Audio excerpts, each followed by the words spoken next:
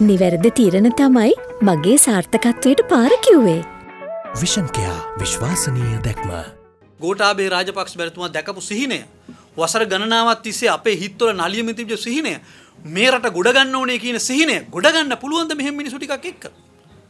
හන්දියේ තමන්ගේ අයියා මලවරුන්ට බාර තියෙන බොන්න දිලා රැස් වලට බස් වලට සෙනග දාගෙන යන්න පුළුවන් අයට ඒ සෙනග දාගෙන කියලා පටන් ගත්ත තැනදී අපුඩි ගන්න හූ කියන මිනිසුන්ගේ ඡන්දෙන් තමයි මේගොල්ලෝ බලයට එන්නේ. ඉතින් එහෙම රටකට අනාගතයක් නැහැ. ඒ නිසා මේ තියෙන ත්‍රාඩ බාල දීන දේශපාලනය අවසන් කළා ප්‍රබුද්ධ දේශපාලනයකට පාර කපන්න ඕනේ. අද අපේ මහානායක හාමුදුරු ලවුඩ් ස්පීකරයක් වෙලා තියෙනවා. සර්කිට් එක තියෙන වෙන තැනක. 2004 අපි මුළු රටේම භික්ෂුන් වහන්සේලා ඡන්දෙට ආවා.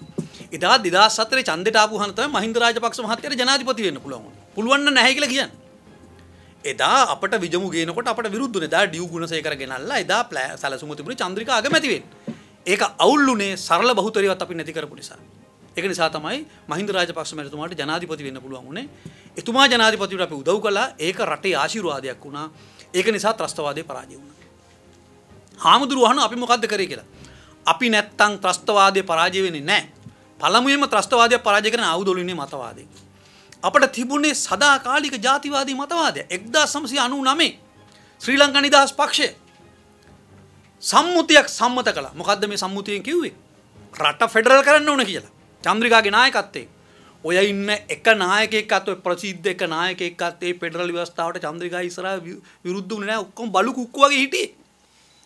2004 ජනාධිපතිවරණේ ආම ජාතික හෙළවුරුමේ ලියවිල්ලක් අස්සම් කරගෙන ගියා. අපි කිව්වා ඒකීයභාවය නැත්තම් අපි සහාය දෙන්නේ නැහැ කියලා. ඒ අනුව තමයි ඒකීයභාවය එදා මේ ප්‍රධාන තේමාව බවට පත් වුණේ ආණ්ඩුවේ මහින්ද රාජපක්ෂ මැතිතුමාගේ ජනාධිපතිවරණ සටනේ.